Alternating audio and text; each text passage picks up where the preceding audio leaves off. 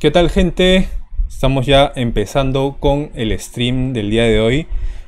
Saludos a Carlos, a Cero, a Pip Moru, que también están viéndonos aquí. Y el día de hoy tenemos a un invitado especial porque estamos con el buen Poloverde, que ya nos está mirando ahí. ¿Qué tal? ¿Qué tal? Ahí está, nos saluda, nos saluda.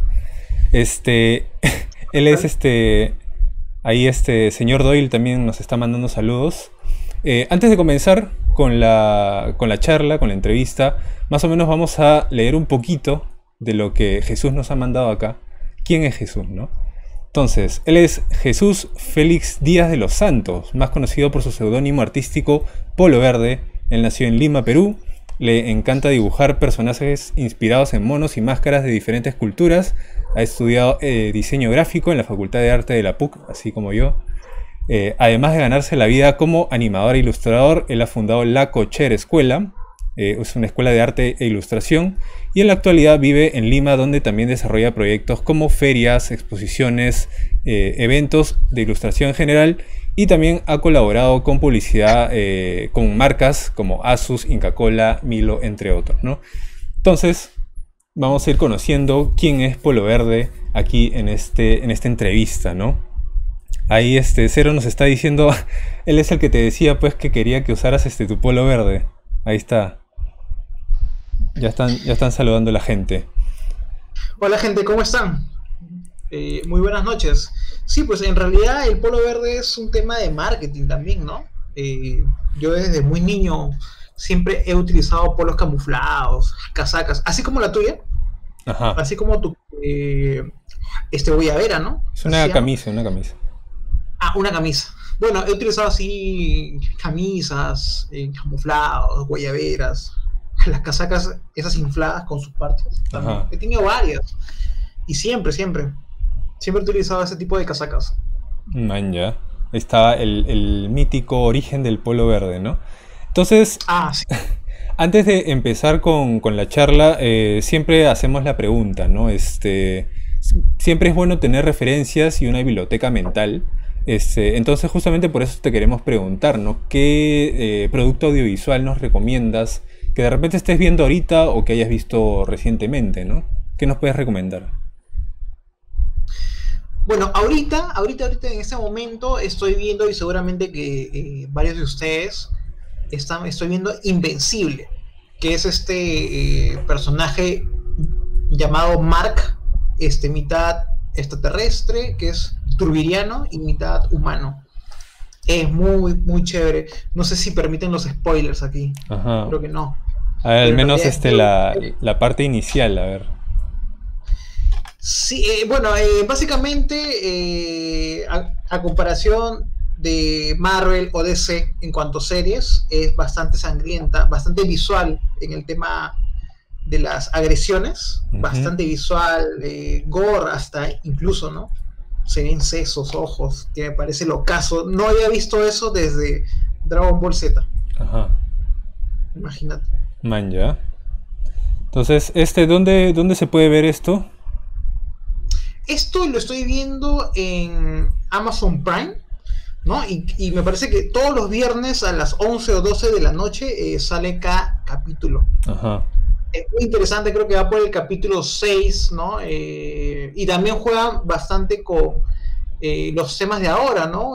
Por ejemplo, los latinos en Estados Unidos, el movimiento LGTB, ¿no? Bastantes temas de hoy en día. Man, ya. Bacán, entonces ahí para la gente, para que vean esta serie Invincible, si es que no la han visto porque está bastante hablada en estos últimos días, ¿no? Muy bien, entonces ahora con eso ya en mente, vamos a comenzar ahora sí con nuestro temario principal, ¿no? Y como siempre vamos a remontarnos al pasado, a las épocas de los inicios del buen Jesús ahí como artista digital, ¿no? Y entonces, ¿qué fue lo que te motivó a empezar con las ilustraciones, con el arte digital? A ver, ¿qué nos puedes decir? Ya, de repente, así como tú, creo que la mayoría inicia en ese tema de la ilustración digital, en el tema de las series, viendo básicamente películas, series, cortos, ¿no? Hayao Miyazaki, Caballeros del Zodiaco, Dragon Ball, ¿no? Coleccionaba cómics y sobre todo cómics o viñetas de periódicos, ¿no? Garfield, Hondorito, Hondorito un montón, el Capitán Leo, ¿no? Y bastantes cómics así raros, random, que encontraba por Kilka, concursos que es del centro de Lima, y el más conocido me parece que era La Calandria, no sé si has escuchado. La Claro, que Calandria, justo estuvimos hablando con Paulo Rivas hace unas sesiones ahí sobre Calandria. sí, La Calandria en realidad es del noventa y tantos, ¿no? 92, 93, 97 e hizo bastantes concursos, ¿no? Yo siempre me compraba algunos cómics, algunas historietas, y su contenido era bastante fuerte para un niño. A veces, no, pues tú veías desnudo, muertes, y yo tenía pues 11 años, 9 años. Y mi viejo igual los compraba y me los regalaba, pues, ¿no?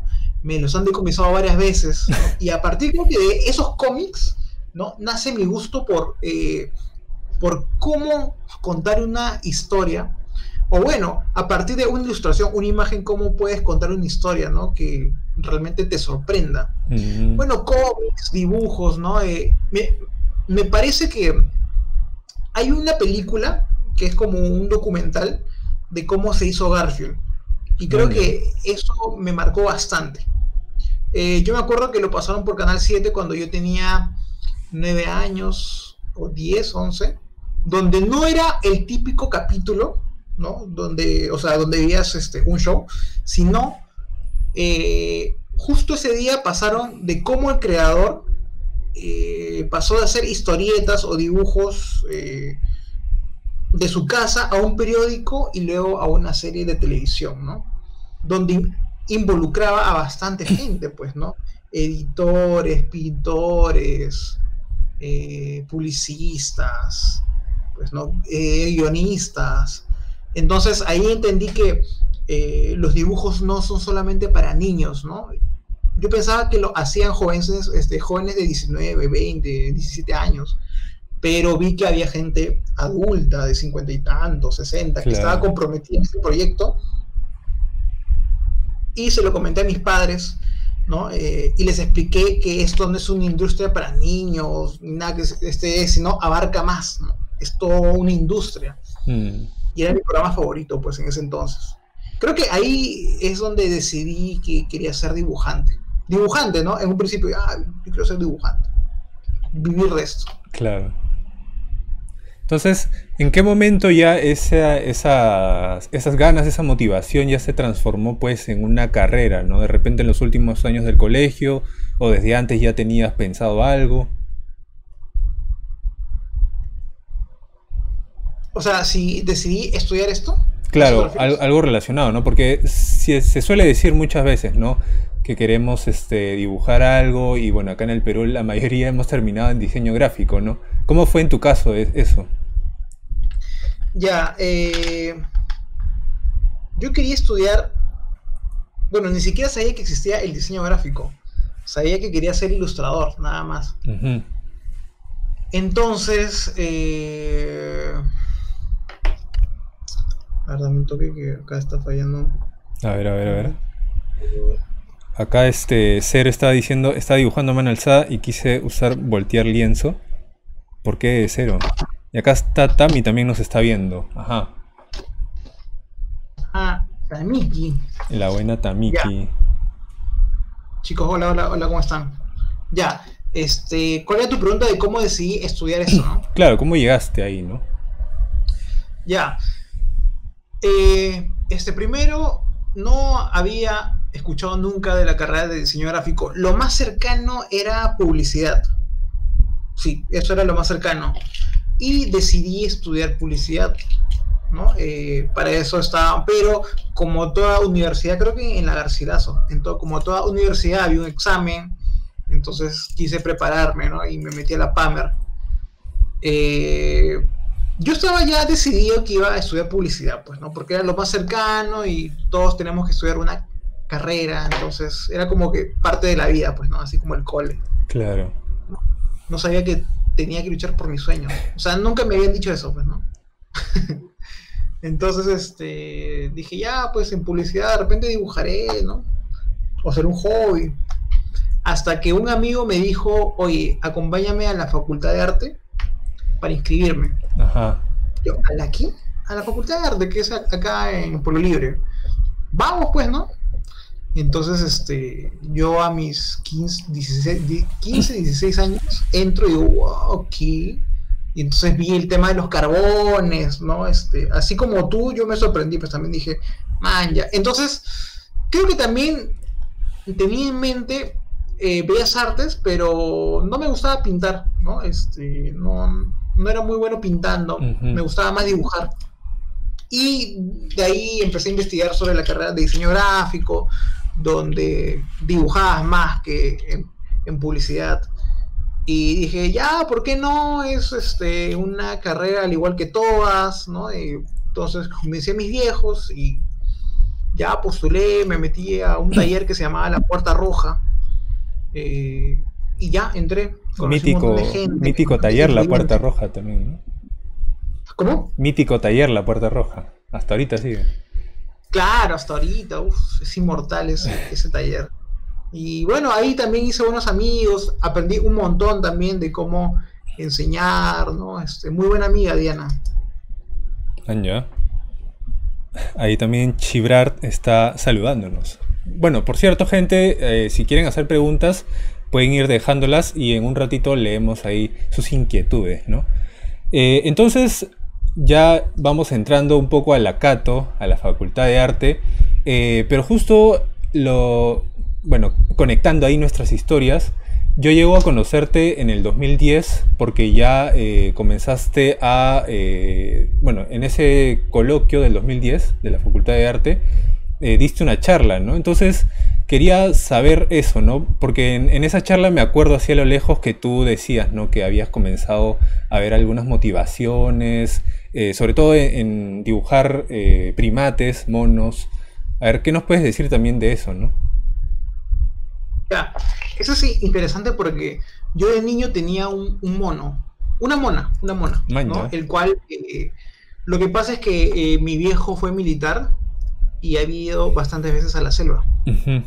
Entonces, regresó, creo que le prestó plata a un amigo, vino, pero no tenía la plata y le dijo, oye, ¿sabes qué? Tengo este monito que vale tanto, ¿no? Entonces, te lo dejo ahí como garantía hasta que te pague, ¿no? Vale tanto este mono. Entonces, lo tuvimos, ¿no? En mi casa. Ahora, en la actualidad, el tener ese tipo de animalitos está penado, creo. Claro. Pero te estoy hablando, pues, cuando yo era un niño de 5 años, 4 años, pues, ¿no? Entonces, esta mona influyó bastante en mi estilo, porque yo siempre subía al techo para jugar con la monita, pues, ¿no? Rompía las cosas, se escapaba, traía basura, se iba a los vecinos y siempre con mi mamá íbamos a recoger a la monita, ¿no? Y la traíamos de vuelta. Entonces me gustaba mucho jugar porque a veces me jalaba el pelo, se comía mi ropa, hasta que una vez escapó y ya nunca más supimos de ella, ¿no? Y ahí nomás. Pero siempre me acuerdo de esa mona, pues, ¿no? Ramona le decía. Ramona. Y de ahí vino, y de ahí creo que me gusta bastante los monos. Mi animal favorito. Claro, porque desde esas épocas que te digo que te conocí en este coloquio del 2010, que yo estaba recién ingresando a la Católica, mencionabas bastante eso, ¿no? Y de hecho tu estilo, al menos bastante de lo primero, siempre se ha caracterizado por eso, ¿no? De los monos. Incluso hasta ahorita, ¿no? Porque, por ejemplo, ahí el póster que tienes atrás de Nacidos para Ilustrar termina siendo pues un monito. Y bueno, ahí nomás ese es como un gorila también, ¿no? O un mono. Sí, sí. Es un gorila. Ahí está. Es un gorila así con los dientes. Pero es un gorila que también tiene bastante influencia de la banda de gorilas. Ahí está. ¿No? Y bueno, y sobre todo de la gráfica de Jimmy Henson, que tiene un montón de obras.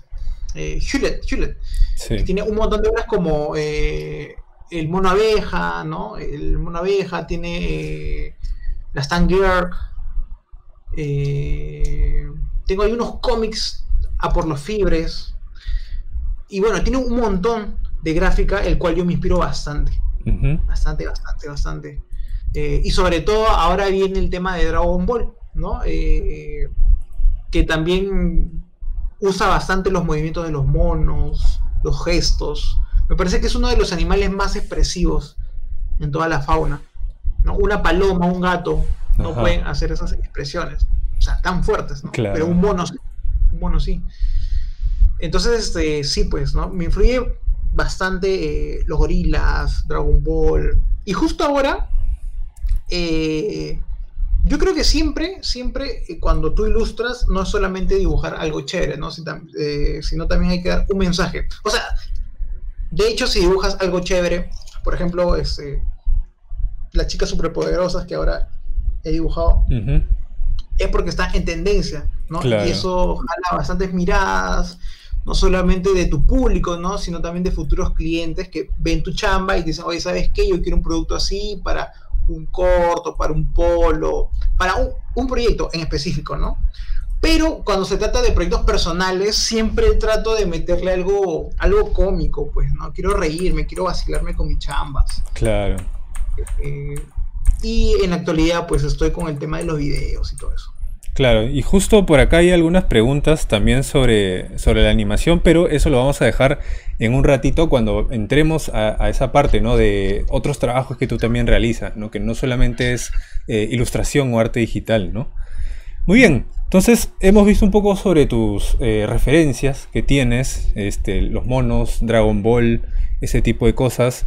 Tú ya en esas épocas te ibas desarrollando como artista digital, estabas haciendo tu chamba, dabas algunas charlas y llega a surgir la cochera, ¿no?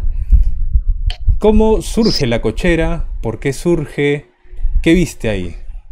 Ya, a ver, para que los que no saben, la Cochera es una escuela de ilustración digital. También damos cursos de ilustración a mano alzada o tradicional, ¿no? En la actualidad es solo por Zoom, ¿no? Por live, donde las clases son personalizadas. Ajá, Y teníamos un local, pues, ¿no? Un bonito local donde cada vez estábamos implementando más cosas y más cosas. Pero vino la bendita pandemia y ya, todo tuvo que ser digital. ujú, Pero ¿cómo nace específicamente? A ver, yo me acuerdo que salí de la universidad y para eso ya frileaba. Ya, yo ya frileaba desde tercer año. ujú. Ya, siempre frileaba. Y me iba bien, ¿para qué? Pero, pero me aburrí de estar en mi casa chambeando siempre. Si de por sí yo decidí nunca trabajar en una agencia, porque siempre me hablaban mal de las agencias, Ajá. siempre me hablaban mal. Desde que ingresé siempre me han hablado mal, los de cuarto, quinto y unos amigos. Me hablaban mal, entonces le agarré terror, sin Ujú. estar en una agencia. Estuve chambeando en una empresa así como agencia, pero duré creo que 6 meses. Pero era sobre videojuegos. Pero bueno, entonces, a la par, yo de vez en cuando iba a la Puerta Roja a dar como unas clases, ¿no? Como clases de cabeza, de manos, o claroscuro. Ujú. Entonces, sí me gustaba bastante porque lo hacía a mi estilo. Y después de eso, me acuerdo que dije ya, quiero hacer otra cosa. Y empecé a hacer tutoriales, speed paintings en YouTube. Y siempre subía mis speed paintings de Kratos, de conejos, de monos, de personajes que eran tendencia en ese momento. Y siempre me llegaban correos o mensajes a YouTube para que les enseñe a dibujar. Un día estaba con un amigo, estábamos tomándonos unas cervezas, me acuerdo, Ajá. y entre borrachera le dije, oye, quisiera hacer un proyecto de cursos en mi casa. ¿Y por qué no lo haces? No, es que es en mi casa. ¿Quién va a venir a San Martín de Porres? Pues, ¿no? A estudiar ilustración digital, es bien raro, pues, ¿no? Ah, Estoy hablando del 2012, 2011. claro. No, qué raro. No, no es raro, la gente que de verdad quiere va, pues, ¿no? Entonces ya, pues puse mi publicación Pa. y, y van, pues no creo que tú fuiste también. Claro, claro. De hecho, ahí iba a meter mi comentario, ¿no? Yo fui en esas épocas cuando recién se estaba abriendo la cochera, en la mítica cochera, pues, ¿no? Efectivamente era una cochera. El nombre no es así, pues, gratuito, ¿no? Sí tiene una razón de ser. A ver, cuéntanos un poco también sobre el espacio, ¿no? En esa época.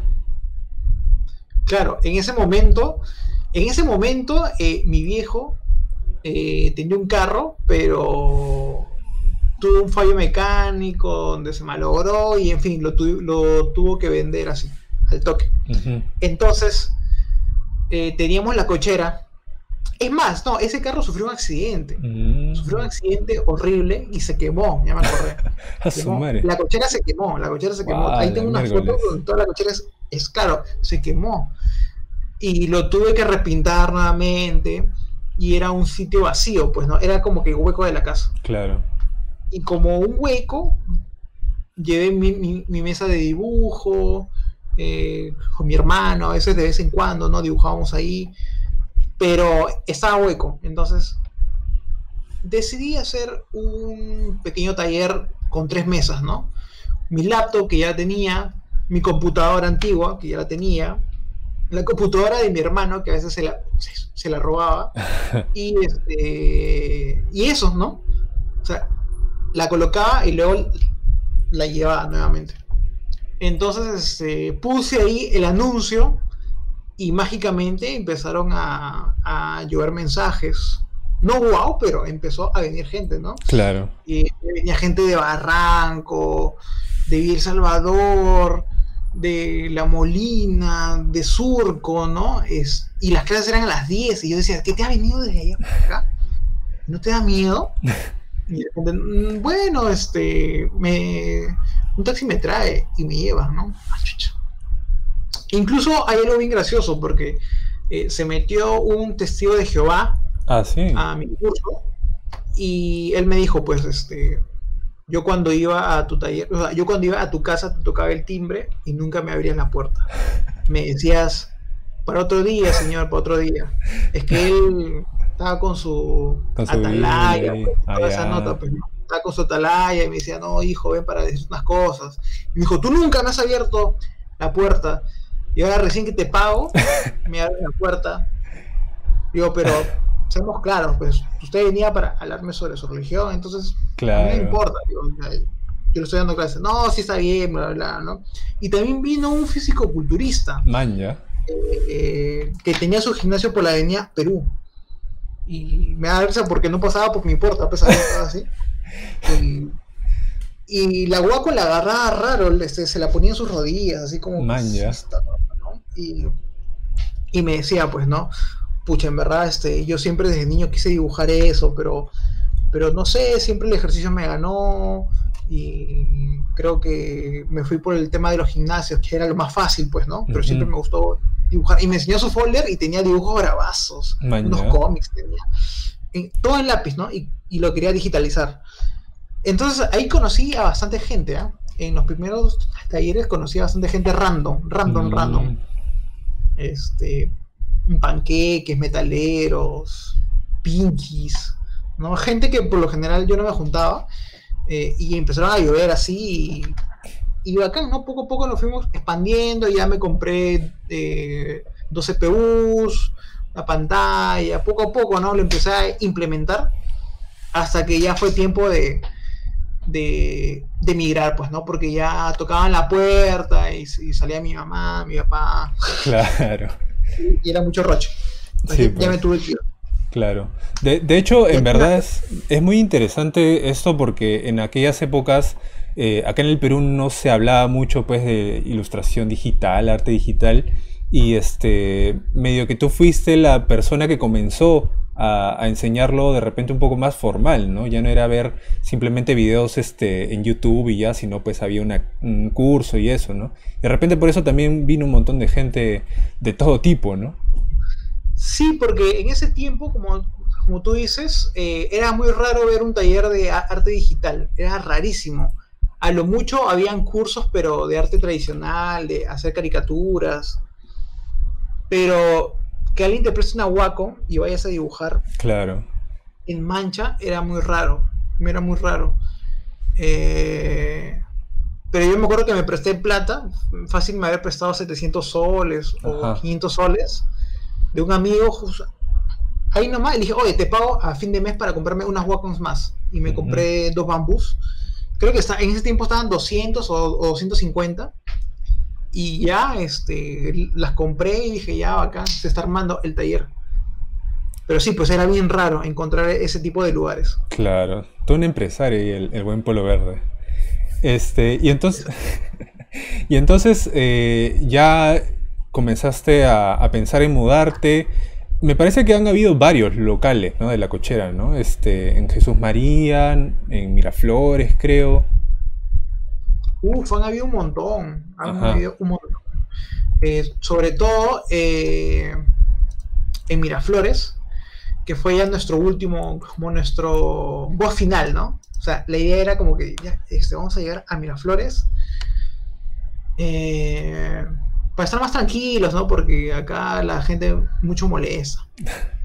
Eh, o sea, he tenido bastantes problemas a veces, ¿no? Ajá. En Miraflores es un poquito más formal de repente, ¿no? Bueno, también estuvimos en aviación. Bueno, a ver, primero estuvimos en San Martín de Porres, Ujú. luego Jesús María, así al toque Jesús María, y de Jesús María, ya, de Jesús María tuve la locura de irme a Miraflores, Ajá. ¿no? Donde me choqué con la realidad porque se paga por todo, por el jardín, A por su los madre. bachimanes, por la luz, ¿no? Por la seguridad, por las luces del local, porque los baños estuviesen limpios. Entonces, de estar de repente en Jesús María, donde yo hacía las cosas, ¿no? Ya acá pagaba por todo. Y era como, Claro. ala, no me se la cuenta, no me se la cuenta. Seguros, defensa civil, un pago a la municipalidad mensual, ¿no? Que las plantas que están frente a ti. Entonces, fue un choque de realidad, pero fue interesante, ¿no? Para ver cómo funciona eso y de repente cómo puedes agilizar cosas tercerizando, ¿no? Y ya haces un solo pago y pues ya es mucho más rápido. Man, ya. Pero sí, hemos estado. Luego de eso me fui a la no, a la Victoria, no, a aviación, ¿no? Y ahí estuve con los chicos de Origen Peregrino, compartí un espacio y con Lima Makers, ¿no? Era un gran espacio, era una casa bien Claro, grande, sí me acuerdo. que compartíamos espacio. No sé si tú has ido alguna vez. Sí, sí, sí. De hecho, y ahorita en un ratito vamos a hablar de las actividades extra que haces en la cochera, pero yo fui justamente para la premiación de uno de estos retos que se hicieron, pues. Ah, para. Para el de Game of ¿Cómo? Thrones. Claro, pero claro, tú estuviste en el segundo de aviación, Ah, porque hubo hubieron antes, dos, man, ya. donde era una casa más grande, ¿no? El otro fue un departamento donde compartía con Origen Peregrino, ¿no? Pero el lugar era más chico. Y a partir de ese lugar ya empezábamos a hacer los proyectos, ¿no? De Game of Thrones, a Choramuni, y ahí nació Nacidos para Ilustrar, Ajá, donde fue una. O sea, Nacidos para Ilustrar es un proyecto, ¿no? Como un festival, así ahí como está. el coloquio de diseño gráfico, Claro. ¿no? Así, pero nos enfocábamos solamente en ilustración. Eh, si bien es cierto, solo dábamos clases, ¿ya? Esta es una parte bien chévere de la cochera, porque nosotros solamente dábamos clases, pero yo ya me estaba aburriendo de dar clases. Como Ajá. que ya he pasado de ser freelance a dar clases siempre, de par en par, porque también estaba Oscar Guayamares, ¿no? Estaba mi hermano, Félix Santos, estaba Rafael, ¿no? Que ya se unían poco a poco, Claro. pero me aburría el hecho de que sea frío y solamente dar clases, ¿no? Entonces dije, chicos, hay que descentralizar el arte, ¿no? Hay que hacer un proyecto donde podamos explicar cómo hacemos nuestro trabajo para gente que no puede acceder a esto, ¿no? Entonces, hay que hacer charlas, charlas vivenciales y con prácticas, ¿no? Ya que habíamos dado algunas charlas en la CAT o en la UCI, Claro. vámonos a Cusco y demos charlas. Ajá. Ya, bacán, pero ¿cómo hacemos? ¿Cómo? No sé, ¿tú conoces a alguien? No, pero alguien te ha dicho de repente que ya quieren. No. Es más, ya estoy comprando los pasajes, ¿no? Y le compré en ese tiempo, claro, justo Aldo ya era profesor ilustronauta, Oscar Guayamares y Félix Santos, pues, ¿no? No, ¿sabes qué? Vamos 5 días, ya. Pero y el tema del pasaje y todo eso, ¿quién nos auspicia? Ya nosotros mismos, ya la Cochera. Dios. Y compré los pasajes. Ya le dije, ya, no, o sea, ya cada uno juega con su pañuelo en el tema de la comida. Ya vámonos. Pero nos quedaban 2 semanas para conseguir auspiciadores y alguien que nos diga dónde podemos dar las charlas, pues, ¿no? Y ahí preguntando, salió, pues, ¿no? Oye, que si das las charlas bien a mi taller, bla, bla, hasta que un publicista, OneFire, creo que se llama su agencia, nos dijo, yo les puedo conseguir la sala Machu Picchu, ¿no? Que es una sala grande, y tengo amigos que son profesores en las Bellas Artes de Cusco, y pueden invitar a todos sus alumnos, ¿no? Yo soy bien amigo de ellos, y sí les gustaría, pues, ese tema. Y conversaron y se dio, ¿no? Dije, chicos, ya tenemos un lugar en donde caer. Fuimos, ¿no? Nos presentaron a los profes, vinieron los alumnos, se llenó la sala. Y estuvimos hablando, pero nos dijeron, ojo, los alumnos de las Bellas Artes de Cusco son bastante cerrados a nuevas tecnologías. Lo que pasa es que en Cusco, la escuela cusqueña es bastante reconocida mundialmente. Su arte es hermoso, sobre todo con la decoración, los detalles, ¿no? Pero según los profes, según los profes y gente que está alrededor, que es un poco crítica, que el pensamiento del artista común y corriente cusqueño es venderle al turista, ¿no? Como que salen de las bellas artes y esperan que el turista se los compre. El cual está bien, ¿no? Porque hay bastante demanda. Pero también existen las artes digitales, ¿no? El cual ellos pueden volcar su arte, o sea, no del todo, pero pueden también dirigirse a eso. Y también pequeños proyectos, eventos que pueden hacer mediante internet, ¿no? Y usar la Wacom como un aliado. Claro. Entonces, nosotros fuimos, obviamente no hemos descubierto la pólvora, pero queríamos dar nuestras experiencias de los eventos que habíamos hecho, como Achoramuni, Nacidos por Ilustrar y todo eso, pues, ¿no? Entonces sí, nos dimos cuenta que la gente, algunos eran bastante cerrados y nos discutían, ¿no? Pero ustedes que no saben nada de la historia de Cusco, ¿cómo vienen a decir esto, no? Siempre hay, ¿no? Claro. Nosotros respetamos, simplemente les estamos diciendo qué hacemos y si gustan, les enseñamos, ¿no?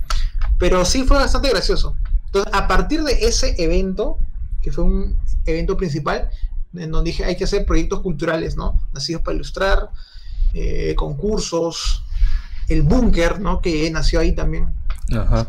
Antes de continuar, acá hay algunas preguntas y saludos, ¿no? Está Tami preguntándonos, ¿no? ¿Cuál fue o es tu mejor alumno, bueno, tu alumno más memorable de la Cochera? A ver, anda pensándolo. También está Nezuki, que nos dice verde polo. También está el buen Nimrod, que nos saluda acá, buena Poloverde, aquí mirándolos mientras pinto. Saludos a ambos. Entonces, ¿qué le dices a Tami? ¿Quién fue tu alumno más memorable? A ver, mi alumno más memorable. O el que tengas así la anécdota, así como dijiste, ¿no? El fisicoculturista, el testigo de Jehová. Yo creo que uno de mis alumnos más memorables, ¿no? Por la anécdota nada más. Ajá. Yo me acuerdo que Aldo Estrada, ¿no? Que es actualmente ilustronauta. Recuerdo que terminó clases, ¿no? Ya le había enseñado a él. Él fue con su amigo porque tenía vergüenza de ir solo. Fue con su amigo. Yoas, llevaron el curso y al final del curso ya querían celebrar, pues no, oye Jesús, vamos a celebrar, ¿no?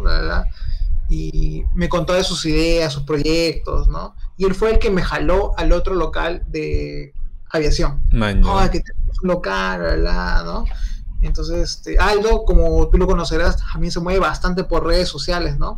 Se le prendió la chispa de la ilustración. claro. Y para qué es bastante trome en lo que hace, ¿no?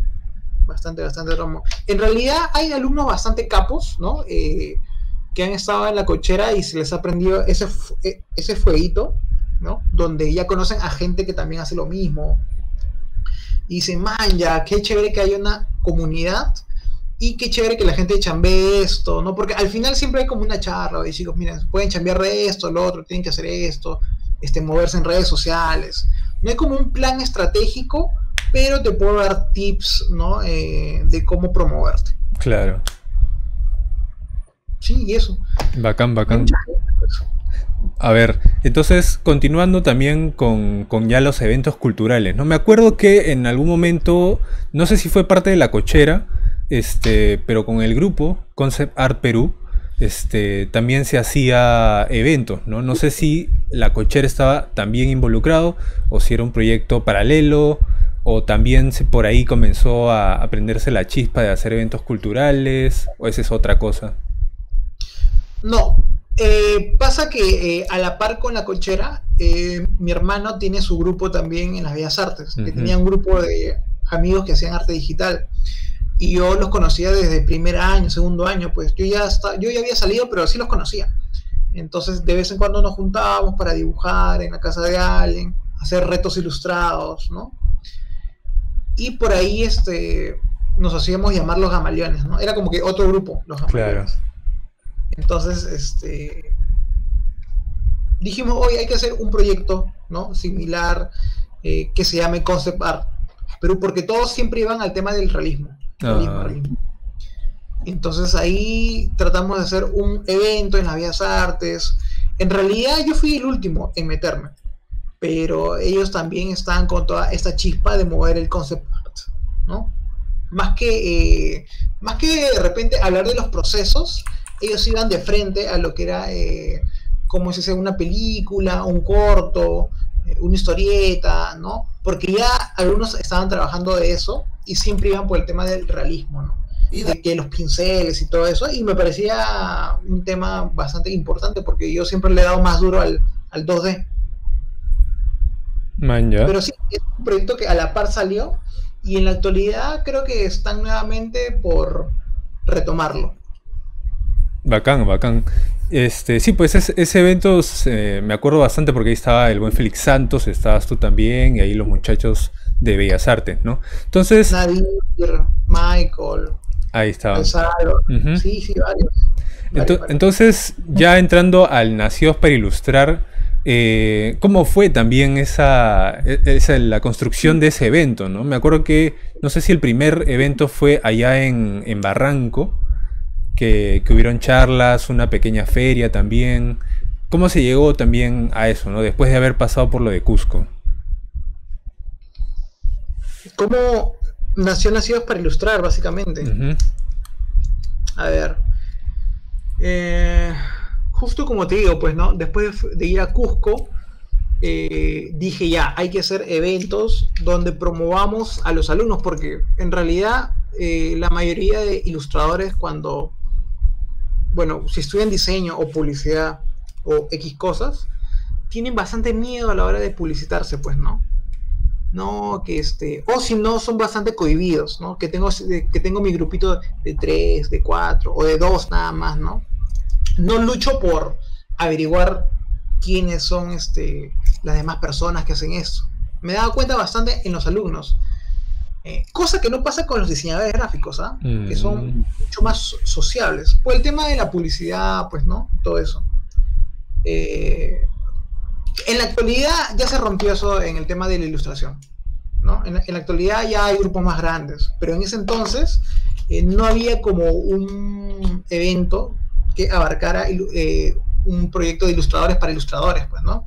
Donde habían feriantes, donde habían personas que dibujaban en vivo habían charlas como Cristian Ayuni, JD, bueno, y otros artistas, pues, ¿no? Que han pasado por ahí, donde les hablan de cómo hacer un juego de mesa, cómo hacer un libro ilustrado, cómo hacer un corto, cómo postular a la DAFO, ¿no? Cómo hice esta etiqueta para la cerveza. Entonces ya te comentaban proyectos, o sea, en este caso no era así como como el coloquio que te decía, pues, yo vengo de esta super agencia y hemos trabajado para Rimac, ¿no? Tal. No, eran ilustradores conocidos en el medio, donde te contaban cómo hacían sus proyectos, ¿no? Claro. Donde era un poquito más real y más llegable, ¿no? Y eso, y ahora el último pues fue mucho más chévere. Pues no Claro. sé si fuiste. No, yo estaba ahí de feriante. Sí, pues que incluso Claro. era puesto una cancha grande donde estaban ahí los feriantes y también estaba la parte de las charlas. Bueno, ya no pude entrar a las charlas porque tenía que estar en la feria, ¿no? Pero sí estuvo bastante chévere, ¿no? Pero después ya vino la pandemia y... Tenías que juntar para... Sí, pues. Claro, claro, ese lugar fue el más grande, donde ya le pusimos Festival Nacidos para Ilustrar, ¿no? Donde la temática fue justo, no sé si ven el póster, este póster que seguramente lo tienes por ahí. El de la Diablada. Sí, lo tienes ahí como así, A ver, voy a buscarlo como por acá. envolver pescado seguro. Sí, sí lo tengo guardado. Ahí bien guardado, Yo guardo mis pósters, ¿sabes? ¿Qué do- pasa? ¿Qué pasa? doblado ahí. No, sí está ahí bien cuidadito. Ese evento fue bastante interesante en todo sentido porque ya tuvo una temática y lo más difícil fue el local. Mm, Eh, para eso me habían dicho que tenía que sacar permiso a Barranco, ¿no? claro. Y con la defensa civil, firmar unos documentos, que pagar tal, esperar 15 días y 15 días y 10 días y lo tenía que sacar con mínimo 2 meses de anticipación. Pero menos mal que yo ya me había enterado justo con 2 meses. Entonces fui, hice todo el trámite, que era una pérdida de tiempo total, porque me hacían venir 2, 3 veces para un papelito, ¿no? Pero dice ahí en las letritas chiquititas, ya bueno. La cosa que al final, justo 2 días antes del evento, donde ya era para la última firma, porque siempre es así, 2 días antes para la última firma, me dicen que no se ha aprobado. A la miércoles. ¿Por qué? Porque te faltó una firma que tenías que entregar hace 10 días. Ya, pero esa firma, ¿cómo la puedo conseguir ahorita? No, porque ya son las 6 de la tarde y ya cerramos. Ya, pero mañana no, mañana es viernes y mañana son...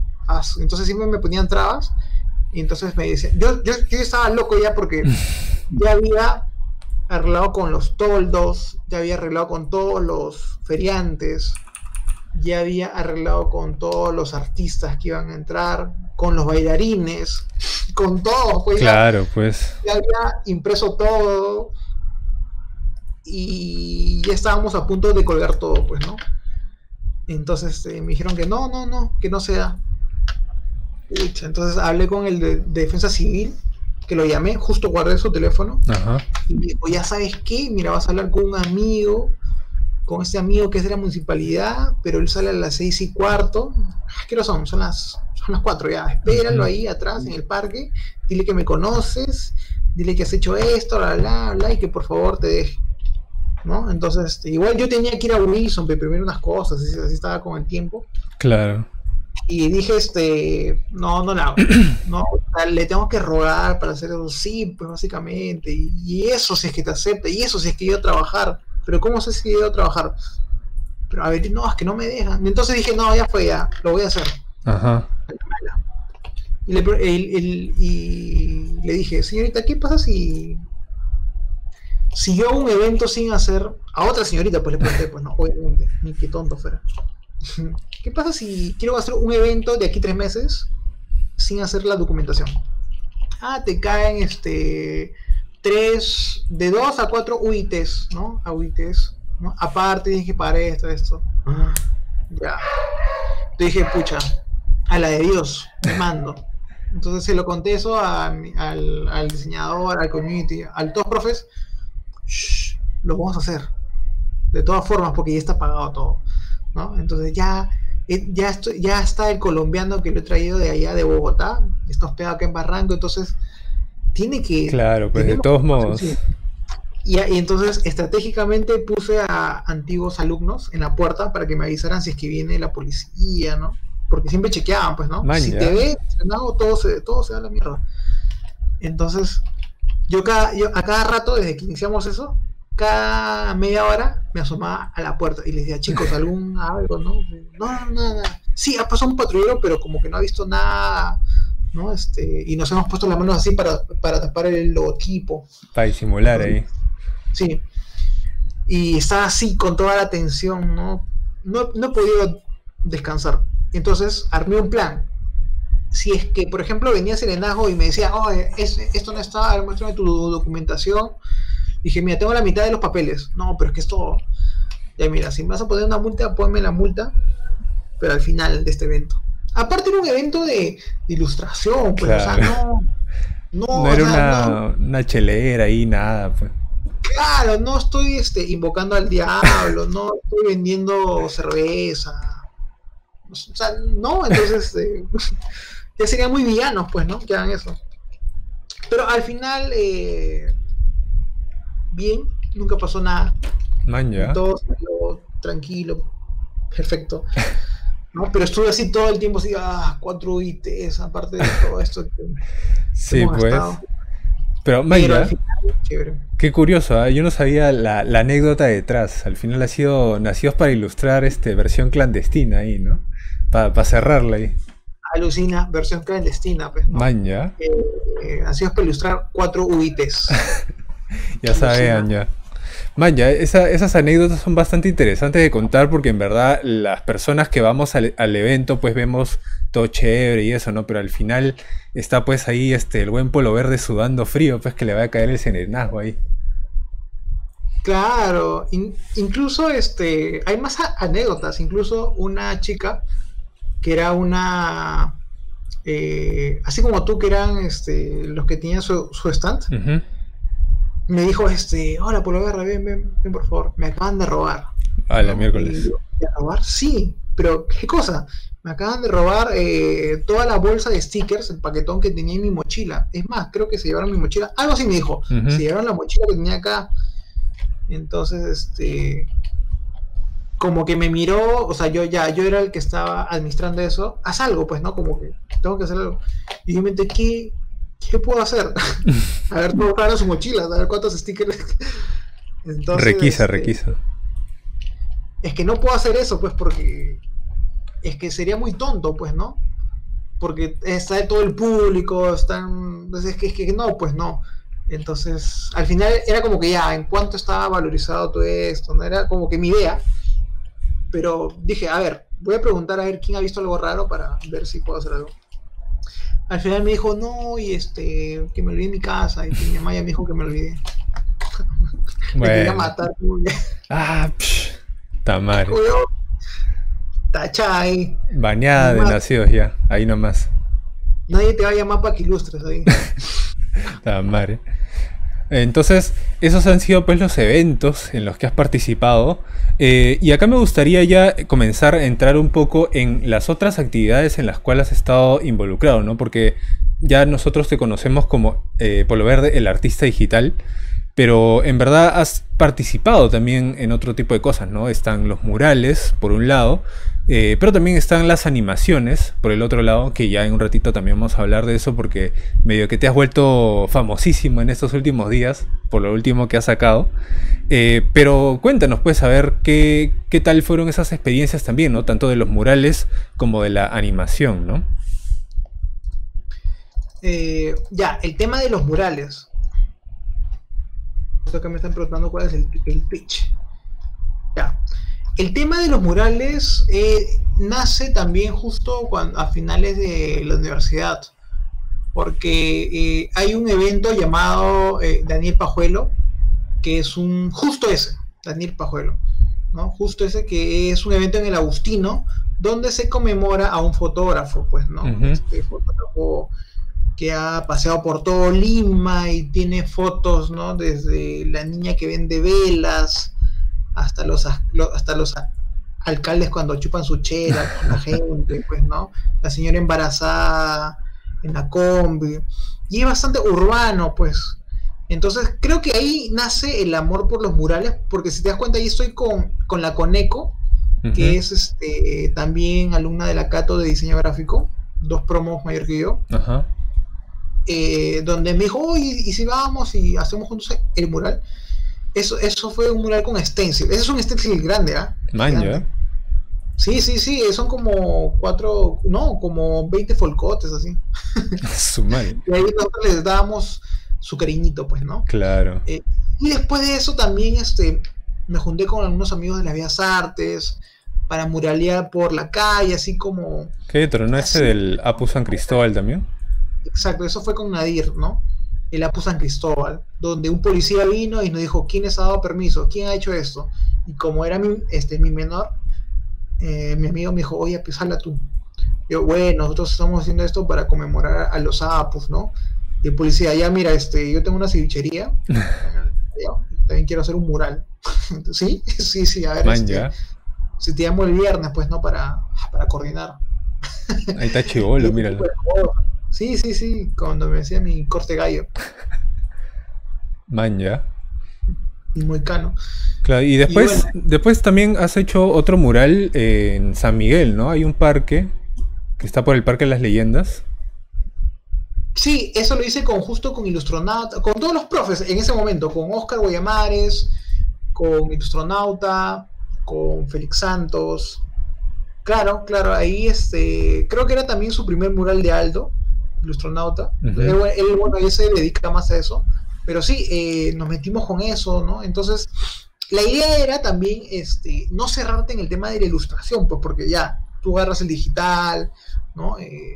Pero también está lo tradicional, y no solamente hablaba de los pinceles, el óleo, ¿no? Sino también de los murales. Enfrentarte a un muro es mucho más roche, ¿no? Porque tienes que invertir para las pinturas, tienes que ver que la gente no se moleste, pues, ¿no? Es toda una experiencia muy arriesgada a veces, ¿no? Sí, pues. Donde hay la policía, sale de los vecinos, ¿no? Sí. Tenemos un videito por ahí donde sale una señora diciendo, ay, ¿qué hacen estos choros que están pintando? Claro, no, somos de la Cato. De la Cato. Y de hecho también imagino que estos murales tienen que hacerse en el mismo día, ¿no? O sí hay algunos que los has hecho en varios días. A ver, ese mural específicamente se hizo en 4 o 6 horas, ¿no? Porque éramos varios y subimos desde las 10 de la mañana hasta las 6 de la tarde, ¿no? Pero sí hay murales donde tienes que ir hasta 3 días máximo, porque si no ya no te sale la cuenta, pues, ¿no? Claro. También uno cobra por cada 2 metros, entonces si vas 2 días, el tema del transporte. Y tengo un mural que sí fue el señor mural y que tuve una mala experiencia. Uy. Pero fue una experiencia enriquecedora. ¿Ustedes han visto el mural del tanque de agua de la Videna? Ya. Un tanque de agua gigante, pues. Que te estoy hablando de un edificio. Básicamente estoy hablando de un edificio. No sé si lo ubicas por ahí, tanque de la Videna. Ya, acá está. Ya, ahí. Ese de Lima 2019. Claro. ¿Cómo se llama ese patita? El dibujito. Milko. El Milko, ahí está. Acá lo vamos a poner. La cosa que nos llamaron, ¿no? Nos dijeron, oye, ¿sabes qué? Queremos hacer un mural de Milko. Ya, entonces hicimos la propuesta y todo eso. Y me dijeron, no, queremos que dibujes a Milko a tal cual como está. Entonces, ¿cuál es el chiste, no? ¿Cuál es el chiste de que llames a un artista, pues, no? O sea, justo hablando con mi amiga, que fue la que me pasó el dato, me dijo, sí, pero es que el chiste está en la paga. Ah, chucha. Entonces, bueno, dije, pues me mando porque nunca he utilizado andamios, ¿no? Y nunca he hecho... Ahí está eso. Imagínate, pues yo he estado ahí, justo ahí en la franja naranja. Ajá. La franja naranja. He estado ahí a las 10 de la noche cuando todo eso estaba en apagón. A las 10 de la noche. Ahí suspendido en un andamio mecánico, pues, muriéndome de frío. Ah, su madre. Ahí a las 10 de la noche y con todo apagado. Y era como que, ¿en qué me he metido? Ya, pero ese mural yo no lo hice solo, lo hicimos con 4 artistas más. Uno fue Raf, ¿no? Que Raf nos explicó cómo debíamos de combinar, qué herramientas debemos de utilizar para pintar largo, cómo se hacen los patrones, que él ya es un crack en el tema de los murales. Y 2 artistas más, Rusto y Bla, y justo con Peggy, pues, ¿no? Que es mi amiga, la que nos dio ese pase. Entonces fue un chambón de un mes, pues, ¿no? Donde teníamos que ir cada 3 días, cada 2 días, ver temas de comida, seguro, pagar al que hacía la máquina, ¿no? Entonces, no se lo cuenta, todo lo que se ganó se gastó en ahí nomás. Ahí era como que por las puras hemos hecho esta chamba, pero ya, pues, fue parte de la experiencia, ¿no? De trabajar con Lima 2019. Que claro, pues. Un poquito, pero no se ve todavía. Ahí estaba. Bacán. Y entonces ya acá saltando un poco a la parte de animación, que es algo que de repente no mucha gente conoce que también haces, ¿no? A la parte de animación. Y quería empezar por lo último, porque la gente ya por ahí estaba pidiendo del video que ha sacado hace poquito, el de las elecciones generales, que lo voy a poner acá mientras conversamos. Ahí está. Pero ¿cómo es que también, bueno, ya nos habías comentado que al principio tú estabas con esta motivación de hacer cosas animadas también, pero ¿cómo es que ya comenzaste a hacer cosas, ¿no? Porque esto no es lo primero que has hecho, ¿no? No, el anterior es el golpe del pueblo. Claro. Que es protagonizado por Daniel Z, donde habla de las marchas, ¿no? Justo cuando vacaron a Vizcarra. Y bueno, también cuando fallecieron Inti y Brian. Entonces era como un video recordatorio memorable a estos dos jóvenes. Luego de eso se venía todo esto, ¿no? Todo el tema político. En realidad yo no me meto mucho en esto, no me gusta discutir, porque al final toda la gente pues termina degradándose, insultándose, ¿no? Que yo soy derecha, que yo soy izquierda, que yo soy verde, que yo soy celeste, que yo soy de todos los colores, de todas las ubicaciones. Claro. Y en realidad yo no soy de discutir sobre eso, pues, ¿no? Yo más me burlo. Claro. ¿No? Me burlo de todas las payasadas, porque tú te das cuenta, todo es una payasada, pues, que el porky, sí, pues, que plata como cancha.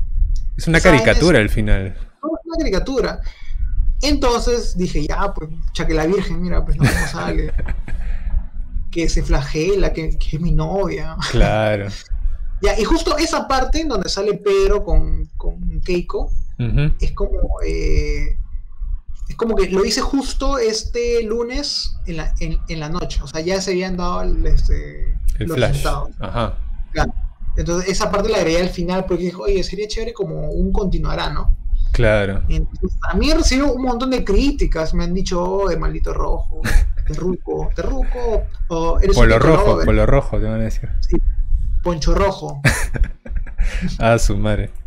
También, eres un Keiko lover, pues, ¿no? Entonces hay diferentes interpretaciones, ¿no? Desde que estoy con Keiko y desde que estoy con Pedro, ¿no? Claro. De que porque pero en realidad yo voté por Bengolea. Ajá. Revelaciones ahí.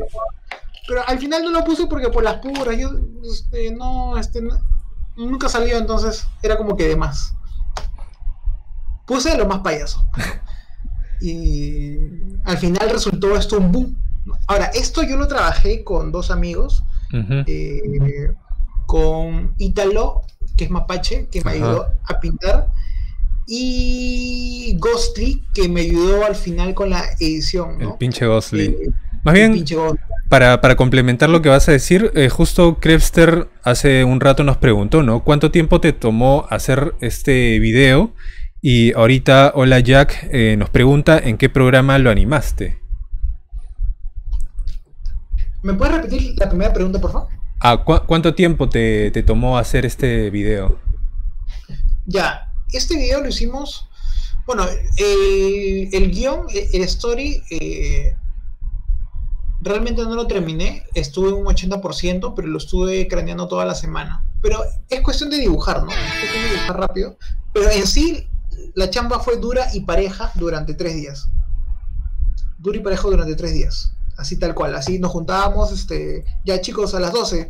Y a las 12, de ahí hasta las 11 de la noche, ¿no? De ahí, chicos, nuevamente, mañana a las 12 o a la 1. De ahí duro y parejo hasta las 12, hasta la 1. Entonces, entonces fueron 3 días de harta chamba, ¿no? Que en realidad te hace pensar, ¿no? Te hace pensar porque hay producciones así como el último video de Sia con Burna Boy, no sé si lo has escuchado. Claro, sí, sí, sí. Ahorita también vamos a ver eso. Que bueno, lo hicieron en un mes, ¿no? Entonces, uno se sorprende porque, wow, en un mes, tan solo en un mes. Sí, y hubieron 50 personas para hacer eso. Claro. Entonces, con 50 obviamente lo puedes hacer en un mes. Y eso, ¿no? Entonces, esta producción es eso, con chamba, dura y pareja en 3 días, donde sí se puede hacer, ¿no? Obviamente, hay que encontrar a las personas correctas, ¿no? Que pintan rápido, que sepan animar de una manera dinámica, sin trabarse mucho, ¿no? O sea, alguien que ya sepa su chamba, pues, ¿no? ¿Y en qué programa lo hice? A ver, lo dibujé todo en Procreate, ¿no? Porque también hay una app para animar. Entonces yo con esa app lo dibujo y veo cómo calza, ¿no? En Procreate, o sea, en el iPad. Se pintó en Photoshop, ¿no? Porque más rápido es pintarlo en Photoshop. Y se animó o se puso los efectos en After, básicamente. Maña. Y también, cuéntanos un poco también sobre eso que ya has mencionado, el de CIA, ¿no? Que también has participado ahí. Para quien no sepa, el trabajo del que estamos hablando es un videoclip que salió hace poquito nomás de la cantante Sia. Y el estudio de animación Apus estuvo ahí involucrado, ¿no?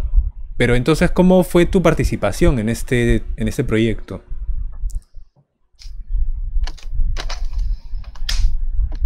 Ya, a ver, yo en realidad no me he metido a muchas producciones animadas, ¿no?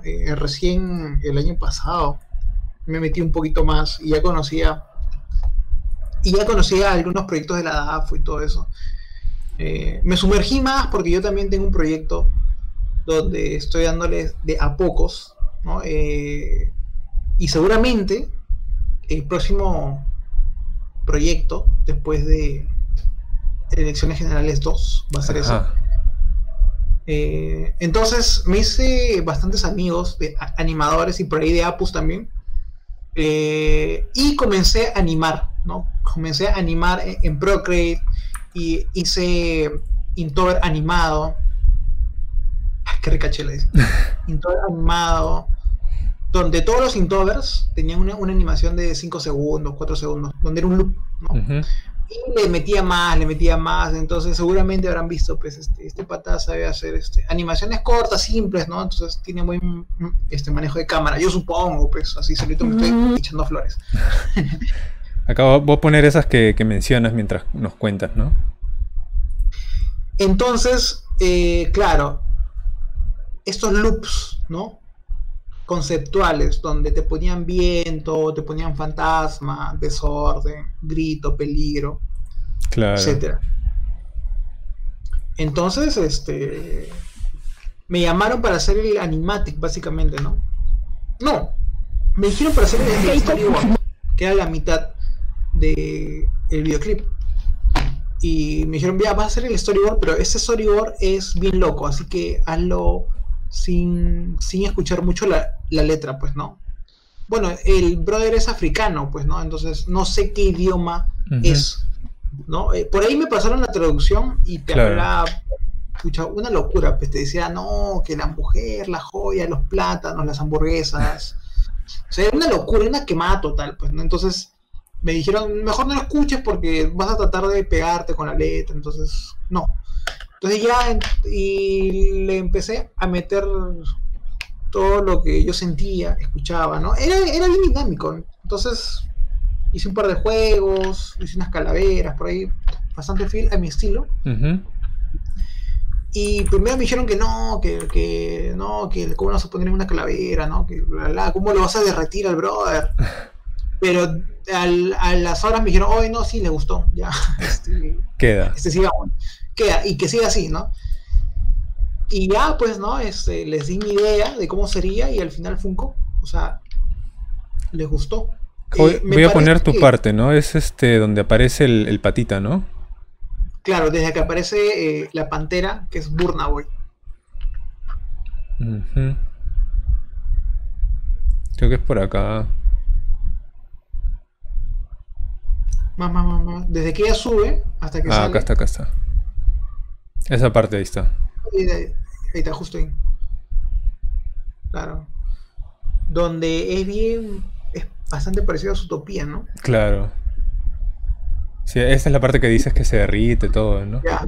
Es que le gustaba el tema de las transiciones, ¿no? Que sea full transición, que venga uno, que se convierta en otra cosa, que venga un rayo, que aparezca un diente. O sea, esa parte era bastante dinámica, como ves, que los dientes se transformen en diamantes. Claro. ¿No?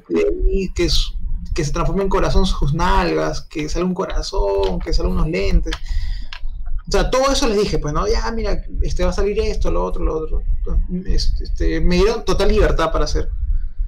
Y les gustó y al final me quedé impactado cuando ya hicieron el line art, ¿no? Claro. Y dije, man, ya qué loco que lo que tú piensas, lo que tú dibujas, ¿no? Ya sea realidad, pues. Man, ya. Me pareció bastante chévere, bastante loco. Y después con ellos he estado trabajando y apoyando uno que otro proyecto y van a salir otros, ¿no? Otros bastante chéveres.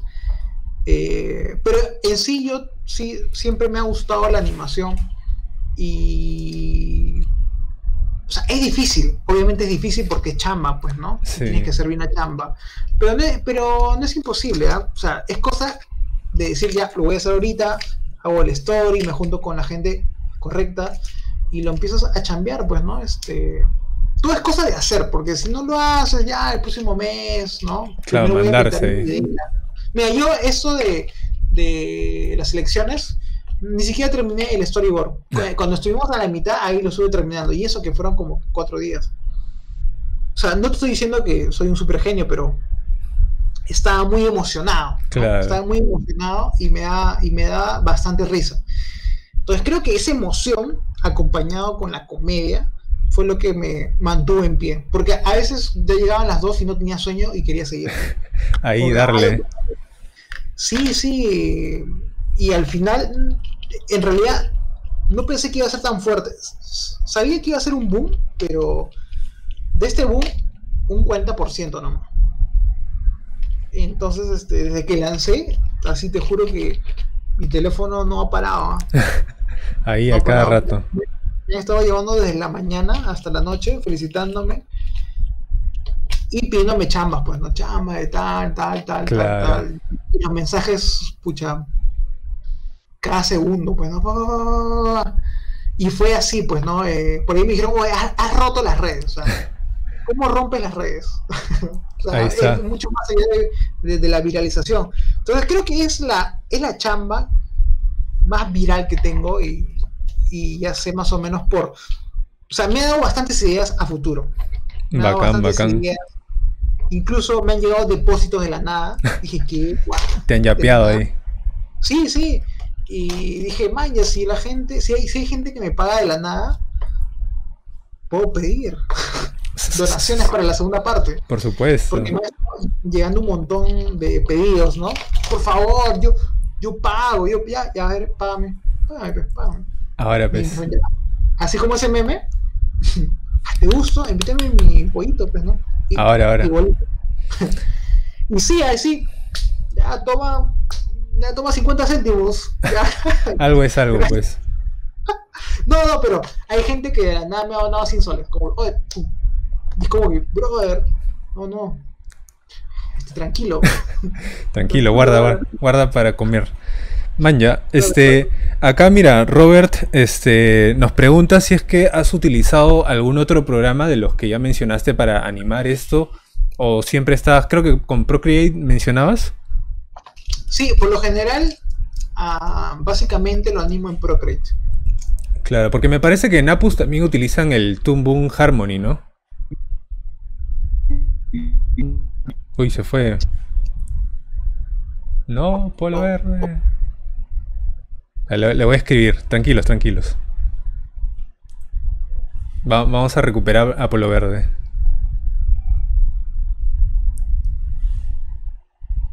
Cayó Chel en los cables. A ver, ahí está, creo. Volvió. Hola. Ya. Ya está. ¿Qué pasó? Acá dicen que se cayó Chel en los cables, dice. Oye, ¿quién es ese Robert TH que es un faltoso?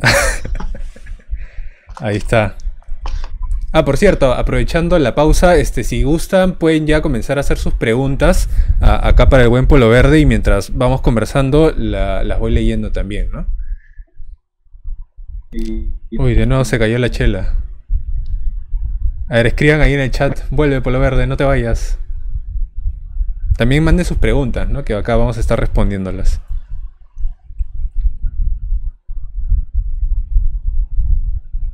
Vamos a hablar acá con Poloverde. F por la chela. Ahí está, volvió. Sí, cosa de conectar bien nomás. Ah, ya.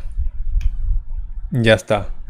Entonces, te mencionaba, ¿no? Que en Apus suelen utilizar el Toon Boom Harmony. No sé si tú has probado ese programa o no. He enseñado Toon Boom y Lysil, pero es un programa bastante tedioso. Su misma plataforma o interfase es muy complicada, entonces yo siempre le pedía al coordinador que cambiara el programa. O sea, era muy complicado. Creo que más rápido es Flash, pero ya no es Flash, ahora es Adobe Animate. Claro. Pero no, yo por lo general animo en Procreate, ¿no? Y ya el tema del sonido y todo eso lo hago en otro programa. Man, ya. Edición, ¿no? Pero sí, Procreate tiene estas opciones para jugar con las capas. Es bastante divertida y versátil, ¿eh? Si por ahí tienen la oportunidad de comprarse un iPad, ¿no? Hay chiquitos también. Es muy divertido. Man, ya. Acá preguntan, ¿qué tan posible sería una colaboración de ambos para hacer una corta animación sobre la segunda vuelta de las elecciones? Dicen. De hecho, Jesús va a hacer su animación para la segunda vuelta. De repente ahí voy a poner a Limachán para que se meta. Para que salga así como un flash ahí nomás así. Sí. Gracias a las donaciones ya nos hemos puesto las pilas, ¿no? Para ya crear el guión. El guión ya está. Ya les he contado mi historia a las personas que me ayudan. Entonces ya estamos listos y se viene para estas... ¿Puedo decirlo? O sea, ya como que hacer un preámbulo. La primicia. Claro, se vienen viajes en el tiempo. Ajá. Chan. Con esta última parte. Donde va a haber de repente un poquito más y va a ser mucho más gracioso, pues, ¿no? Explosivo. Y nuevamente se va a publicar o sea, creo que es el 6 de junio, ¿no? Claro, el 6 de junio. Ya se va a publicar el 7 en la noche, pues. ¿Vas a hacer tus predicciones? ¿Quién va a ganar ahí? ¿O vas a dejar final abierto ahí? No, voy a hacer 2 finales. Man, ya. O sea, vamos a poner 2 finales. Y al final vamos a poner final alternativo. Algo así estoy pensando, ¿no? Como que ya más o menos por ahí, a ver si sale algo chévere. A ver cuál la chunga. Van a haber otros personajes. Sí, está bastante chévere porque me he puesto a alucinar y dije, esto sería un boom también. Claro, pues. Sí, está bastante gracioso. Y también espero con ansias ya que llegue el 6 de junio para ver quién va a ser pues nuestro próximo... ¿Quién va a ser el que destruya el Perú ahorita? Nuestro último boss. Claro. Creo que este ya es el final, pues, ¿no? Pero es bien raro, ¿no? Donde son las primeras elecciones donde la gente vota así con dolor, como que... ¿no? Todo esto le pasa al Perú... no, justo hablando con mi familia, es como que nunca has pasado eso en otros países, o yo nunca he escuchado esto, ¿no? con la pandemia, no sé, creo que somos bien piñas. Todo se nos ha juntado acá ahorita. Sí, pues es bien raro. Algo estamos pagando. Sí, pues, ¿no? Que voy a traer Huasca. No, que yo voy a traer, no, que yo voy a traer todas las vacunas en mi jet, En tu ¿no? jet privado. En mi acuñavión. Esa vaina, pues. Entonces, hay mucha locura, mucha broma, mucha payasada en todo el tema de la política, pues, ¿no? Muy surreal, se Y está como poniendo todo también. sí, sí, es como que varios lo han dicho, ¿no? Es una muy buena historia. Kama Susi dicen. Las camas sucias. Me imagino puta, así como 1000 susis, así como enfermeras. Ya tienes ahí tu idea ya. ¿Qué cama me toca? La 13. Y entra otro. Y a mí, la 13. A mí, joder, ¿qué te Todas pasa? son las camas 13, tamare. Sí. Y sí, pues mucha gente me ha dicho, oh, haz una serie. Es que no se puede hacer una serie Ya es otro porque level ya. sí, yo lo he resumido todo en un opening, entonces hacer una Claro. serie necesitaría un guionista, pues, ¿no? Y si entramos mucho a eso ya es un poco aburrido, pues, ¿no? Claro, se Porque ya nos pierde la tendríamos magia. que extender más, entonces hay que dejarlo solamente en openings Bacán, bacán. de series así que están en la mente. Ujú. Muy bien, entonces vamos comenzando ahora sí con la parte final, que son las preguntas del público. Ya van llegando algunas, pero igual los invito a que hagan todas las preguntas que ustedes deseen. Acá, Hola Jack nos pregunta, ¿recomiendas Wacom o iPad? ¿Qué versión o modelo de iPad recomendarías? Depende ya, porque primero siempre les digo a los alumnos o a algunos amigos que un iPad es caro, Sí. ¿no? Entonces, mejor cómprate una Wacom si vas a empezar a dibujar, ¿no? He tenido unos alumnos que de frente se meten al curso, profes, es la primera vez que voy a usar Wacom, pero le pido a mi mamá que me compre un iPad. Oye, ¿qué? ¿Por qué? No, es que para dibujar mejor, pues no. No, brother, ¿qué estás haciendo? Too much. Entonces, sí, pues no. O si no, ya son chiboros y ya tienen una Cintiq. Entonces, como que, man, ya, qué raro. Yo cuando era chibolo no. Ni eso, ¿eh? Si mi mamá casi me mata cuando me compré mi primera Wacom, ¿cómo te vas a gastar esto en un cuaderno así digital, en eso? ¿Qué? Entonces era como que raro, pues, ¿no? Pero, a ver, ¿cuál era la pregunta? ¿Qué recomiendas? ¿Wacom o iPad, por ejemplo? Y por acá también, ¿no? Nos comienzan a decir, Chibrat, por ejemplo, dice una Cintiq de 32 pulgadas para dibujar. Pero tú, ¿qué recomendarías en el caso de Wacom? ¿No? Empezar con una chiquita. Yo siempre, mira, este iPad lo tengo desde el mediados del 2018 y siempre he usado mi Wacom bambú de 180 soles. Siempre. Siempre. Y es recontra resistente, incluso he comido ahí, ¿no? Como los del meme ahí. Como bandeja. Se me ha caído la chela todo ahí también. Tamare. Entonces, es lo mismo, ¿no? Solamente que el iPad, al igual que la Cintiq, simplemente puedes ver lo que dibujas. Claro. Si vas a estar siempre en tu cubículo dibujando, mejor es una Cintiq, pues, ¿no? Mejor es una Cintiq. Pero bueno, yo principalmente tuve la idea esto de que iba a viajar, porque me han invitado de algunos países, de algunas universidades, así por corrito. Claro. Hemos así hablado para ver cómo la posibilidad de dar charlas o claro, porque como la escuela han ido ustedes, ¿no? Aquí me mencionabas a Bogotá, a la UAC de Coahuila en México. Sí, nos han invitado algunos coordinadores de la Facultad de Diseño, ¿no? Entonces, en un principio, nosotros la poníamos, ¿no? Todo el tema de los pasajes. Claro. Después ya, las segundas veces o terceras veces, ya hacíamos el tema de cómo podemos hacer que esto sea viable, ¿no? Tanto en los pasajes como la estadía y todo eso. Entonces ahí se conversa, pues simplemente. Pero principalmente fue por eso, pues, ¿no? Yo me compré el iPad porque sabía que iba a viajar. Entonces, si iba a dibujar, iba a hacer demostraciones, entonces un iPad creo que me parecía la mejor opción. Básicamente para eso, por el tema de los viajes. Bacán. Ahora que estoy acá, pues una Cintiq sería lo ideal, pues, ¿no? La Cintiq. Ahí también la gente, ¿no? Por ejemplo, Robert dice que está feliz con su Huion Canvas de 13 pulgadas. También las Huion, ¿no? Yo tengo acá mi Huion, todo chévere. La gente se va a pelear ahí, Claro. Wacom o Huion. Ahora, a Team Wacom y Team Huion, Hashtag ahí, Team Wacom o ¿no? Team Huion. Sí, sí, en realidad son productos que han salido con fuerza ¿no? Y son muy buenos. Antes sí, pues no se tenía duda porque era chino, Sí. pero ya tanto se han movido comercialmente que le están haciendo el pare, pues, ¿no? A Wacom. ¿Y Ah, para qué? Varios alumnos tienen su Wii. sí, sí, sí. Yo nunca he probado, pero me han dicho que chévere. Sí, ahí en mi canal de YouTube tengo un review ahí de mi Huion para que lo chequen Ah, después. lo vi, sí lo vi. Justo cuando me preguntan, les paso ese videito. Le digo, ay, miren, ahí creo que les dice. Bacán, bacán. Estás que me haces publicidad ahí también. Acá hay otra Claro. pregunta. Medinateles, ¿has pensado abrir tu cuenta de Patreon? ¿Qué tal has experimentado eso con el Patreon, Kickstarter, ese tipo de cosas?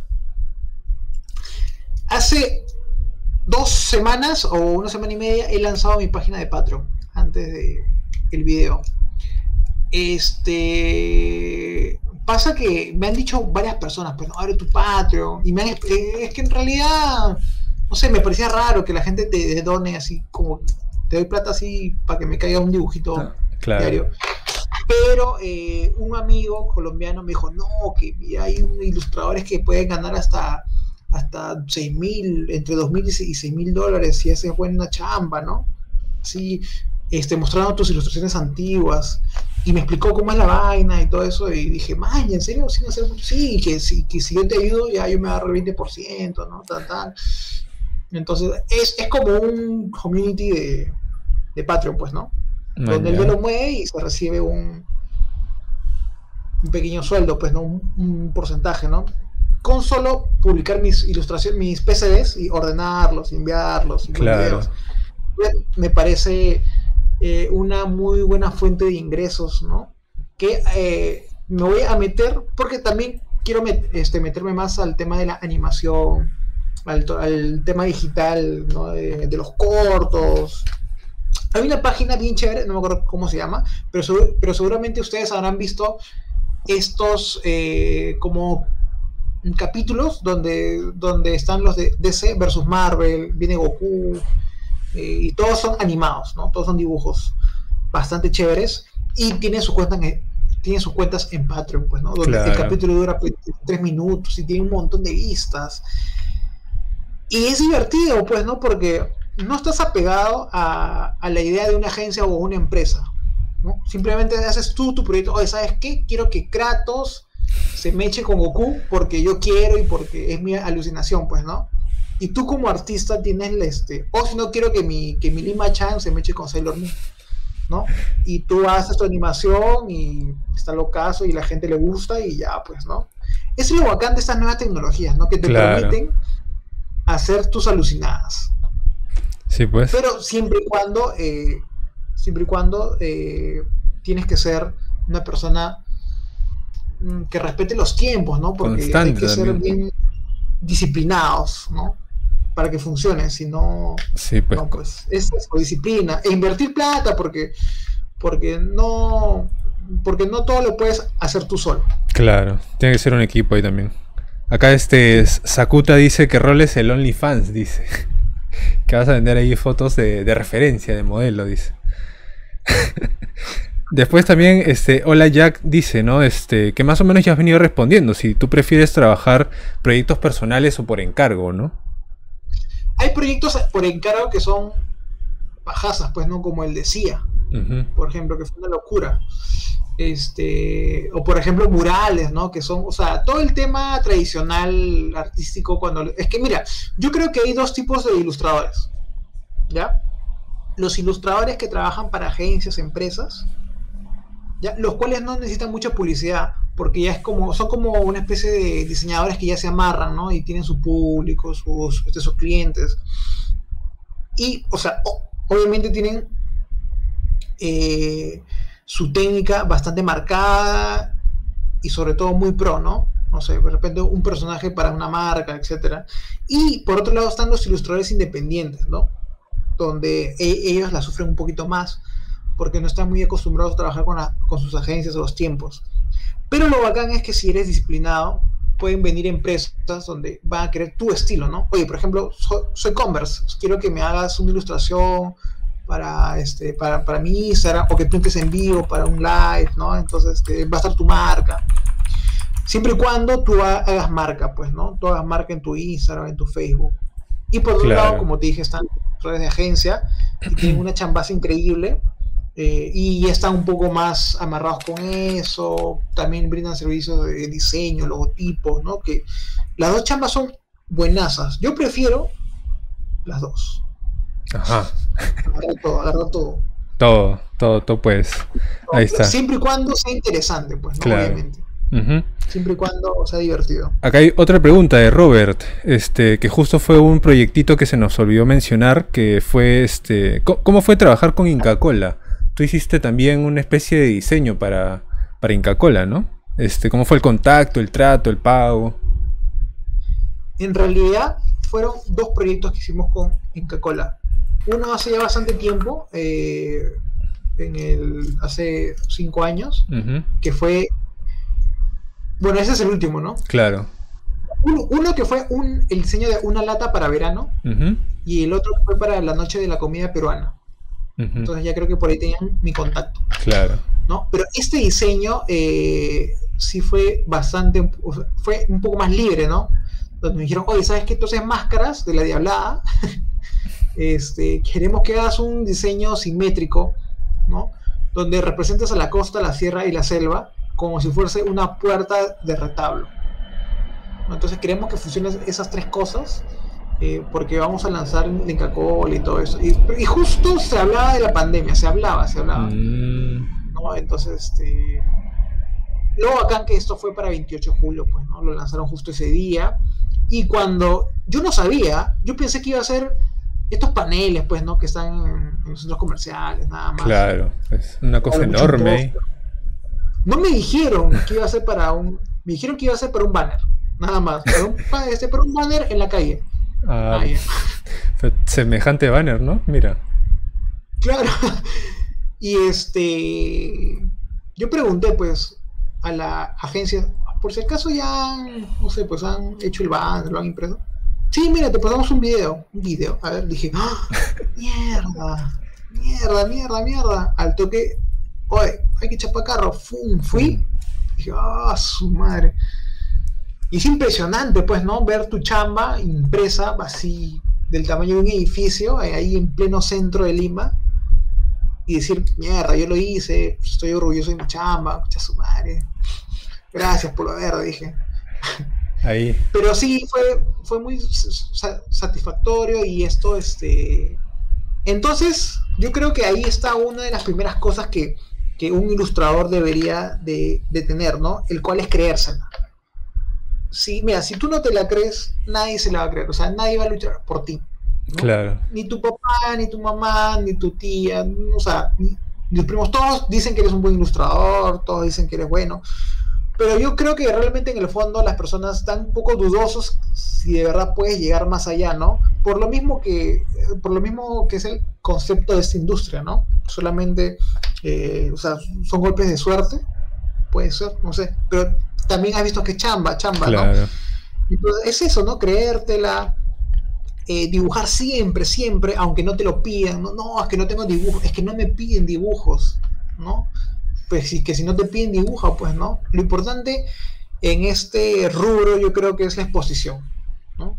Siempre demostrar qué puedes hacer, ¿no? Y si no te cae ninguna chamba, arma un proyecto, pues, ¿sabes qué? Quiero hacer unas etiquetas de unas chelas, ¿no? Unas chelas artesanales. Y haces tus etiquetas y muestras al mundo, mira, yo puedo hacer este tipo de etiquetas. Claro. Por favor. Abajito, en letras chiquitas. Y si no te contratan, haz, no sé, pues haz etiquetas de yogur, haz personajes. Justo esta dinámica que hemos hecho con los alumnos, no sé si la puedes... Claro, que la voy a poner. Que es Branch Character Design. Que es como que, chicos, también como diseñadores de personajes pueden trabajar como haciendo personajes para marcas, pues, ¿no? pero en este caso vamos a reinterpretarlas. Entonces hicimos este proyecto donde a cada alumno le tocó un personaje así por sorteo. Tenían que reinterpretarlo a su estilo, pues, ¿no? Con la idea de cómic. Claro, como si fuese una portada del cómic. Ahí salieron unas locuras, pues, ¿no? El de Donofrio, mira. La diagramación se aprecia más chévere, pues, ¿no? Es el de Donofrio, de Rubén Cárdenas. Claro. Bacán. Sí, pues porque también, aparte de lo que ya hemos conversado, también están estos como retos, ¿no? Que tú ya has venido haciendo, ¿no? Y es lo chévere, ¿no? Porque en verdad, y creo que es por eso que la gente sigue tu chamba y todo lo que haces, porque a las finales has como dado un montón de oportunidades a la gente también para que se haga conocida, ¿no? Pasa que el dar solamente clases, yo lo siento un poco frío, ¿no? El ya te enseño y ya tú mismo eres, pues, ¿no? Es muy frío el enseñar.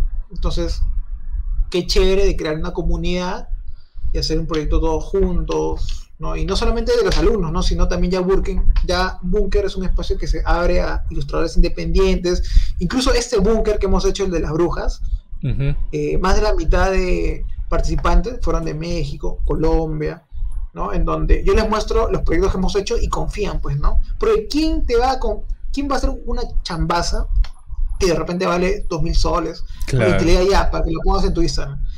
Entonces, lo bueno es que ya tenemos una especie de portafolio donde han participado varios artistas y de repente no se ha movido mucho porque Búnker ha estado bastante frío durante estos últimos meses.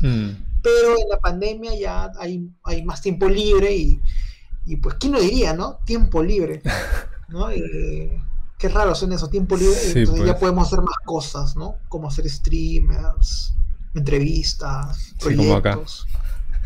Sí, pues. Genial. Entonces, para ir cerrando ya la entrevista, me gustaría preguntarte sobre los proyectos a futuro, ¿no? Ya más o menos has hablado de lo más reciente que tienes ahorita, es de la segunda vuelta, pero aparte de eso, ¿qué tienes pensado, ¿no? ¿Qué va a venir con los proyectos de Poloverde? Tengo un proyecto que se llama La Máscara de Supay, que bueno, que de hecho es la máscara del diablo, ¿no? Y bueno, esa historia se centra en Puno, ¿no? En Puno, sobre todo en la minería. Pero no es muy político, ¿no? No, yo no le entro a eso. Entonces es como que unas historias así, medias mitos, ¿no? Que pasan en la mina. Entonces de eso más o menos trata este último proyecto que voy a soltar, que recién lo voy a trabajar durante estos meses, después de las elecciones, la parte 2. ¿Va a ser una animación, entonces, un cómic? No, va a ser una especie de corto. Corto, fácil de 3 minutos, 5 minutos, ¿no? Donde ahí sí le voy a poner todo el punche. Que posiblemente pudiera promoverlo a la DAFO, ¿no? Para concursar y todo eso. Pero no sé, el confiar en estos proyectos como que lo hace más lento, ¿no? Entonces yo quisiera irme nomás con el proyecto por mis propios medios y sacarlo, pues, ¿no?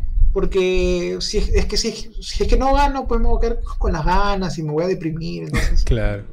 Mejor lo saco por mis cuentas y ya estoy feliz y hago otros, pues, ¿no?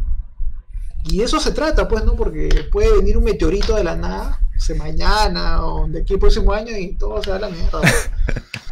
Y se acabó y no hicimos nada, ¿no? Sí, pues, entonces ese proyecto por el momento lo tengo en mente y nació para ilustrar el festival, pues, por digital, pues, ¿no? Por un live, pero todavía estoy buscando, ¿no? Las dinámicas, estoy buscando ideas. No, gente, si quieren, por ahí alguien quiere apoyarnos en el tema de Nacidos para Ilustrar, escríbame a la Cochera o a Poloverde y ustedes están bienvenidos, ¿no? A apoyar con ese tipo de proyectos. Bacán. Listo, pues. Entonces, ya con esa invitación hecha también a apoyar en Nacidos para Ilustrar, vamos cerrando pues el stream del día de hoy, gente. Ha sido bastante interesante conversar con Poloverde y conocer un poco más de las historias que hay por atrás, ¿no? No sé si quieras dar algunas palabras finales acá para cerrar, a ver. Sigan a la página Bunker, que es un proyecto bastante antiguo que lo he dejado por varios meses, en realidad casi por un año, donde le vamos a meter más fuerza ahora, ¿no? Porque lo importante es que, o sea, la idea principal es que el Perú se visualice, ¿no? Como que hay bastantes ilustradores muy capos, ¿no? Que pueden trabajar en varias empresas o en varios proyectos diferentes. ¿Tienes los links por ahí? Cada uno maneja su estilo. El link te lo paso ahorita, que es Bunker Collab. Ahí se los paso a los chicos. Chuma, tengo que tener Twitter. Pásamelo por Facebook nomás, yo lo comparto acá. Te lo paso por Meet. Ya. Y eso le quiero dar bastante punche para hacer una vitrina de ilustradores, ¿no? Que es divertido ver diferentes estilos. Obviamente hay algunos estilos bien feos, pero ese es lo gracioso también de esto. Es como que, oye, qué feo. Pero es que es esto, pues, ¿no? Es que es parte de la vida, pues, ¿no? Es gracioso. Y como es gracioso, es divertido, ¿no? Bacán. Listo, pues. Entonces, antes de cerrar esto, que tenemos que hacer, pues, los cherries de rigor. Así como el buen Poloverde, yo también tengo acá mis tienditas virtuales para que ustedes puedan conseguir cualquier cómic que yo tengo, artbook, ilustraciones.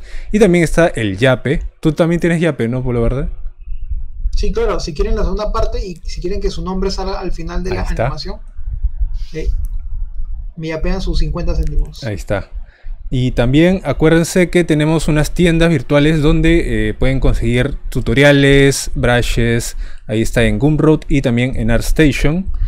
Y bueno, en mi página de YouTube ustedes pueden encontrar todas las entrevistas que estamos haciendo en Creadores, desde la parte en persona que nosotros hacíamos antes y también las que estamos haciendo ya dentro de los streams.